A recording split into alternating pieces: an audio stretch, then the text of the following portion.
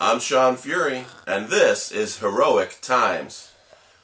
Today's story of a hero in the news comes from Anaheim, California, where a 2-year-old boy was playing in his front yard when a couple of neighbors' dogs, large dogs, came out and attacked the boy. Apparently they got loose from their yard and didn't have a very good rapport with this 2-year-old boy because they attacked him. Nobody really knows why yet, but the boy's mom was inside the house and, of course, did what most moms would want to do instinctively, and she intervened to improve a situation for her son.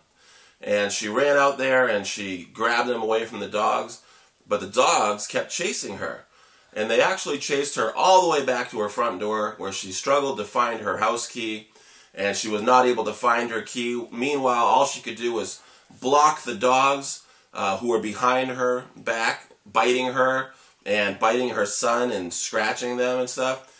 These dogs were still going after her child, but she did not give up. She intervened continuously to protect her son's safety.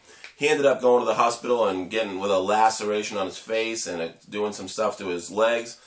But ultimately he was okay, and chances are somebody might be getting a lawsuit, probably, I'd just guess, but I really don't know. Certainly I'd be kind of mad if somebody's dogs attacked my 2-year-old in the front yard, right, out in Anaheim, California. So, we don't know what the mom's name was. Looks like the last name was Bishop. Mr. Bishop spoke to the news about how he believed his wife was a hero. So do I. An everyday hero, an average Joe hero, a guardian of the good life, a situation technician, right?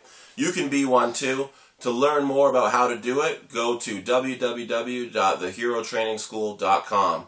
Thank you, and have a great day and a great life.